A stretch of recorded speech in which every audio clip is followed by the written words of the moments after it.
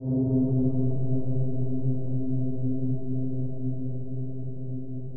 are you a socialist? I'm not sure what a socialist is. But I believe that the government has a responsibility to care for the people. I'm talking about making people self-reliant, people able to take care of themselves.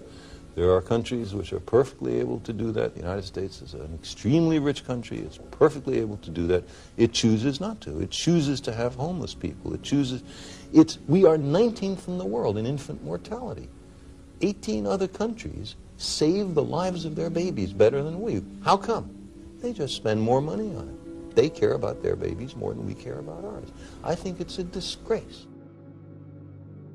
This country has vast wealth. You just look at what something like Star Wars. The money spent on Star Wars, already spent $20 billion on it. They will spend $1 trillion on Star Wars. Think of what that money could be used for to educate, to help, to bring people up to a sense of self-confidence, to improve not just the happiness of people in America, but their economic standing. We are using money for the wrong stuff. Good afternoon, good evening, good morning, everybody. This is Peter Joseph, and welcome to Revolution Now, episode 31, October 27th, 2021. The opening audio featured the late scientist Carl Sagan being interviewed by media mogul Ted Turner in 1989, starting with the cliché assumption still common today that when one takes a scientific or public health perspective on society, what society is doing economically, more often than not, it simply gets thrown into a box called socialism, as if that is the only possible category or context when one challenges the nature of our economic system and its consequences. As an aside, Carl Sagan was a super kind and cordial person and had a very soft manner in communication and debate, always seeking out people's basic relatable rationality. To date, I don't really think there has been anyone like him as an educator, and he was one of the few genuine souls out there that really deserves the notoriety that he achieved. And like many, he was a great influence on myself. And generally, this is one of those do as I say, not as I do things, satirically speaking, as it's best to try and mirror that gentleness in our own communication and encourage others to do so as well when possible, as difficult as that is, given the dire seriousness of our present predicament. It presents a unique emotional dilemma, in fact. How kind can we be when challenged with or are currently enduring harm?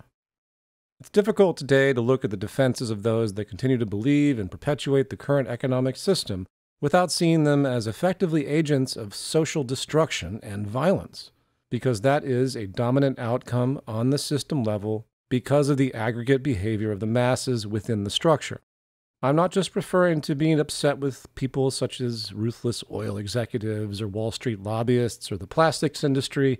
I'm referring to normal people and the systemic process they are a part of, knowingly or not.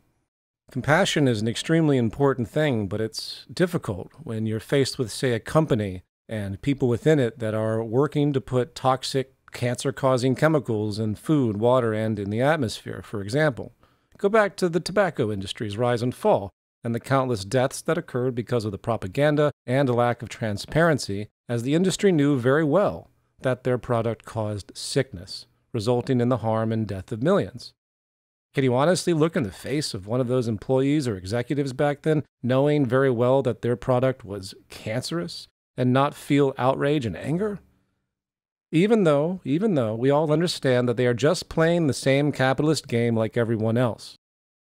A more contemporary example is today's hydrocarbon industry once again, and the revelations that the industry knew great damage was being caused through pollution long ago, as leaked documents show.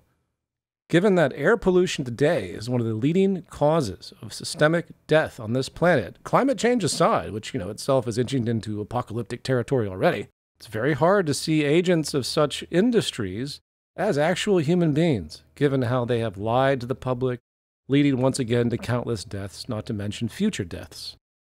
And then you step back even farther, and you look at the nature of the entire system, and how the tobacco industry and the hydrocarbon industry and numerous other industries behave in these ways because of a mentality and gaming logic reinforced and inherent to the economic system itself. And hence, how can you look at average people that, for whatever reason, advocate the current paradigm as not equally culpable in the systemic harm and death that we continue to see on the system level? Yes, ignorance definitely prevails. Again, we are producing, as a collective society, outcomes that no one really intends, but yet many people choose to simply not realize. They choose to be apathetic about and say, oh, that's just business and that's the way it is. So it's a complex cognitive dissonance. Those that advocate the market model of economics are advocating destruction, violence, and destabilization, whether they know it or not. And I hate to frame it this way, but we're dealing with a culture war. On one side, you have people that have become educated and understand what sustainable principles are in this life, along with public health awareness, and they see the need for system-level change. And then you have people that are simply satisfied for whatever reason, usually because they've been rewarded by the system and they see no reason to rock the boat in their own myopic, narcissistic, short-term perspective, hence the psychology of the rich, along with the hyper-propagandized that live in very poor circumstances but have been conditioned to believe that anything other than this system is actually totalitarian slavery or whatever. Which, by the way, and you can use this in your arguments, doesn't matter at all. You can have fear about whatever the future may hold if we change this system, sure, and that's viable. Everyone should have their concerns and measure it accordingly. But the system still has to change because it's completely unsustainable, as argued before.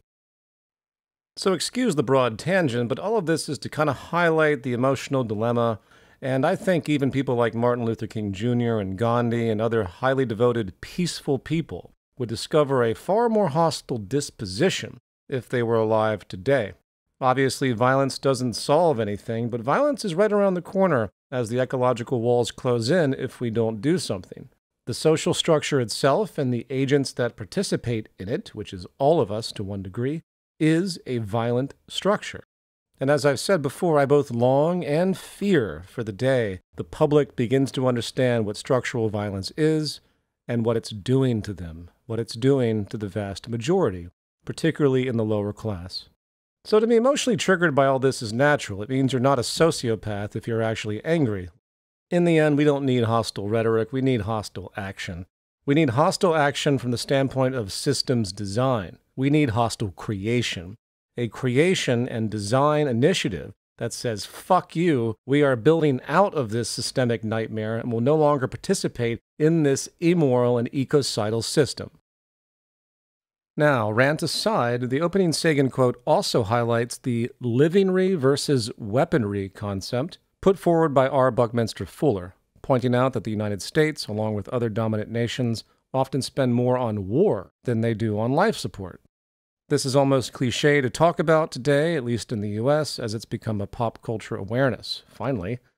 And it is true, the U.S. could end poverty at a minimum, but they choose not to. They prioritize war, along with the fact that directly ending poverty goes against the most basic foundation of the free market religion, because the market god is supposed to decide who gets what, who lives or dies. But that's an aside for now. The U.S. interest in war is both a show of force to preserve hegemony, along with serving deep economic interests for national GDP and commercial industry overall. The military-industrial complex is a deeply relevant sector of the United States economy, tied to all sorts of downstream industries. And no doubt the U.S. is the worst in this disproportional allocation, which is to be expected, believe it or not, given the nation's position as the most dominant colonialist power on Earth today, the current global military and economic empire. And if it wasn't the U.S. in this position, I hate to say, it would be another nation, by force not of human nature or something, but by force of the economic architecture and the national class divide that inevitably forms, as it does domestically in the same way. Likewise, just as the system carves out sociological conditions such as inner-city poverty, creating statistically predictable tendencies of people in such conditions, cultural, technological, social, and economic adaptation over the course of the past 200 years has molded the U.S.'s highly tyrannical international empire. So as Carl Sagan said, open quote, "We choose to have poverty and homelessness," closed quote. Yes, but those decisions are more of a sociocultural philosophy, a philosophy tempered by the U.S.'s orthodox, free market neoliberal bias, both inside government and the industries behind it, of course, but also inside the general population, as weird as that is. Normal, poor people that think anything handed to them is socialism and immoral, and they need to just pull themselves up by their bootstraps and so on and so on. Slaves that truly think they're supposed to be slaves.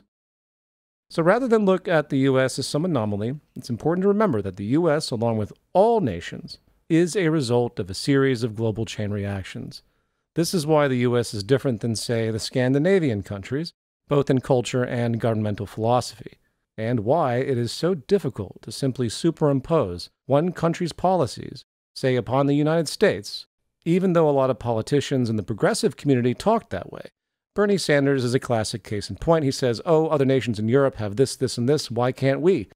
But the answer as to why is actually more complicated than he alludes to. So the core observation here is that the United States cannot be understood without its global evolutionary context. I know I'm running this into the ground, and I've said this before, but I notice that no one really gets this. Hence why a kind of progressive conception of policy changes in the U.S. to mirror, say, the Nordic countries, which is technically possible on paper, of course, it could happen, still has so much resistance, forming a deep improbability of certain things occurring. This is a complex and unique argument I often get as I discuss the structural nature of the market economy, pointing out the flaws, because invariably someone says, well, in this country, they're still capitalist, but they have overcome this, this, and this. They have universal health care. They have free transport or whatever. So why can't we? There's no such thing as Scandinavian capitalism, or European capitalism, or Chinese capitalism, or American capitalism. There is only the global spectrum of capitalism with subtle variations on the same theme appearing along that unified spectrum. And even more broadly, when this debate does arise, if you really look at the kind of variance, it's actually quite nominal. I know plenty of people in so-called socialized medicine countries that have a terrible time because the same forces are still present. It's just a little bit easier in the long run as opposed to what we see in the ruthless United States, the most highly individualistic country on the face of the earth. So there's that. And finally, we have Sagan's statement at the very end, open quote, "We are using money for the wrong stuff," closed quote, which of course is absolutely true, but that presupposes money is the only tool, as if it is a point of origin, as if it mirrors something real. Obviously, Sagan understood these nuances, but it's important to point this out. Money is not representative of anything real, nor is its creation proportional to anything real. It is just a randomized process of loans, debt, repayments, and allocation through trade. A gold standard never truly mattered. Cryptocurrency certainly will never matter. Yet people are conditioned to think that there is a fixed amount of money, and that fixed amount is somehow related to actual resources. It isn't. It's almost like when the U.S. government says we don't have the money to do this, you imagine some inventory of resources to be used for infrastructure or whatnot, and we don't have that inventory to do it, technically, as mirrored by the money. That is the illusion that's created, is it not? And of course, that's completely farcical. The idea that there's not enough money to do something, which is absurd because it's all fake. Fiat money is fake, cryptocurrency is fake, even gold as a conception of a backing is arbitrary as can be. All nonsensically relative to itself, and through tradition gives the illusion that somehow this is a viable or a mathematical or a scientific process, I should say. In the end, it's not how much money something costs, it's the question of resources and energy to make it happen. The scarcity of money imitates the artificial scarcity built into market economics. So we may be using money for the wrong stuff, as Sagan said, but that framework is wrong as it presupposes money reflects earthly limits, and it does not. More could be said on that subject, especially when we get into thinking about a post-scarcity, post-capitalist society and the rationale for removing money and what it represents in terms of its context in market behavior and the necessity for that. It's not just some kind of arbitrary thing like, oh, we're going to create an abundance and remove money. No, you have to get rid of the money market phenomenon if you expect anything to resemble post-scarcity or post-capitalism. And finally, before we move on, before I forget, I do need to make one clarification of something that was brought up last episode, as I was contacted with some confusion. It's regarding comment on research about how if people wanted to have the same material standard of living as a 1950s middle-class person, they would only need to work 11 hours a week today if the economy as a whole was adjusted to account for efficiency increases upon the Industrial Revolution and thereafter without introducing new wants or expenditures. This was a concept that economist John Maynard Keynes even talked about, that I also mentioned in prior episodes in his paper from the 1930s called Economic Possibilities for Our Children. And Keynes watched the fruits of science and technology emerge through mechanization and networked organization, increasing efficiency, forming the logical idea that this power of mass production increases efficiency, which reduces cost, which could allow people to have a standard of living of a certain level, and that standard would get cheaper over time due to the increased efficiency. This, of course, absolutely happens, but we sabotage that by introducing new wants. In other words, if society adjusted itself properly upon the efficiency increases of the Industrial Revolution, avoiding the detrimental drive for economic growth and cyclical consumption, which of course cannot be avoided without system change, without the removal of capitalism, as repeatedly argued, we could have, in principle, reduced the cost of goods, reduced the work week, raised hourly wages, and so on, approaching zero marginal cost, lowering the standard of living down, a middle-class standard of living, an acceptable standard of living, to 11 hours a week of work required. Just remember, the system has modulated culture for the sake of its own preservation, because this type of system has no use for free time or efficiency or surplus or anything of the like. And it's all very tragic when you reflect on it. So I hope that clarification helps. And now let's get back to the mythology and propaganda list that we started last time. I've condensed this down to 11 items now, with some overlap. The first two were discussed in the prior episode, and those myths were number 1, capitalism mirrors human nature. And we debunked the fallacy that capitalism does so, as if the market structure somehow mirrors our evolutionary psychology, which is just preposterous. Along with number 2, the you get what you work for, as if that myopic perception of dedication and striving is the only factor in people becoming successful, rich, or failing and being poor. In fact, there are all sorts of words and delusions built into the system self-referentially. People say, oh, but you earned that money. Oh, Elon Musk just earned $36 billion yesterday. No, he didn't earn a fucking thing. Same as this idea of just work itself. Oh, but I worked towards this. This is my work. Or the ideas, of course, the arrogance of the individual idea. Well, this was my idea. I patented it. You know, there's this whole litany, a lexicon of nonsensical words and representative ideas that are so internally referential that when people learn this vocabulary and grow up in this horrible environment, they actually think those concepts are real and they actually imitate real life, but they don't. It's just a monopoly board. And you're looking at the little cards and the internal definitions on the game board, and it has nothing to do with the reality around you. And the tragedy, of course, is that once the market god is conceived of in these abstractions, everyone thinks there's some moral atrocity when anyone challenges it. Oh, how dare the state tax somebody? You're taking away people's hard-earned money. That's theft. No, actually, the earning part was theft to begin with because it's not actually based in reality, because no single person is the point of origin for anything from an economic developmental standpoint. So, all that said, let's now move on to number 3. The market is neutral. This is the argument that the system is whatever we want it to be. The idea that the problem is how the market is used as a tool. We need more ethics and morality, as they say, as if the market is defined by human behavior and our actions create the structure. I ran into this idea again recently when I spoke with Marianne Williamson, former presidential candidate and author. And it really speaks to the heart of sociological ignorance along with ignorance of system dynamics.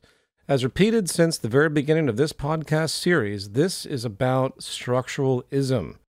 This is the observation that the structures around you influence who you are and what you are doing and why. And even if you are completely and utterly aware of the structure, you are still bound by it. You can't escape it on your own. At least if you want to have any connection to normative society, not living in a jungle somewhere in a treehouse foraging for food. So I'm going to approach this myth from 4 angles. First and most obviously, the structure of market economics is just that, a structure. It's a game board. Each human being has certain incentives and must possess a particular gaming mentality.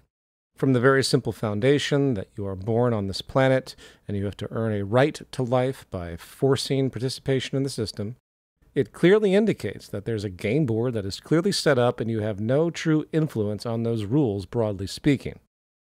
When it comes to nuances of behavior, such as the outcry against so-called unethical or greedy or inhumane behavior on the part of agents, we tend to see people lobbying for policy changes to help regulate the system legally. And this also gives the illusion that change is possible on a fundamental level. And that is the second myth to note. The most prevalent criticism towards socially consistent negative behaviors is that people are just immoral and unethical, the bad seeds. But the immorality is actually not some kind of subjective decision from a broad perspective.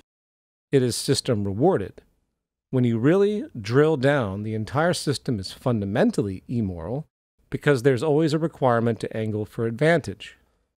When you walk into a job interview, you are there to get as much money as you possibly can out of the person interviewing you, while the interviewer is there to pay you the least amount possible, because that is the business game.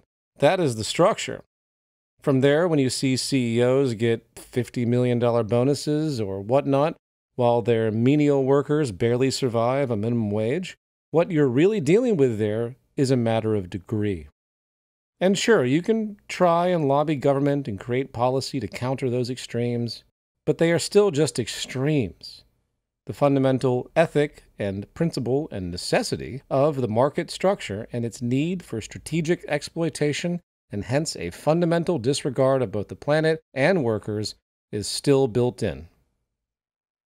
And the third thing to mention is the fact that over generational time, the system has created a certain value system disorder and culture of people that have grown to appreciate the gaming and strategic advantage aspects.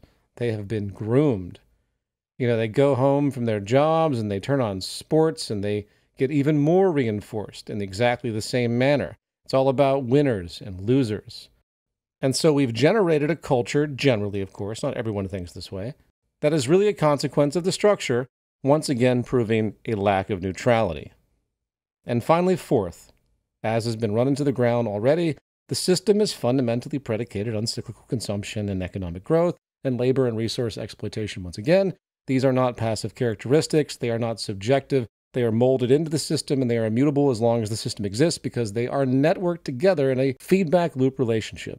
You change any of those attributes, and you change the way the entire machine functions systemically, and hence the structure changes, and you would not have something called capitalism if any of those changes were made. So, to summarize this myth, it basically preys upon an untenable view of human volition or free will, a failed intuition. It's much easier to look at the world and say in our ego, in our individual identity and hence behaviors, that we are creating it and we can change it, as opposed to realizing that you are vulnerable to customs and traditions and resulting established structures that actually have more power than you do as an individual in the context of survival. So the structure is not neutral. No structure is neutral by definition.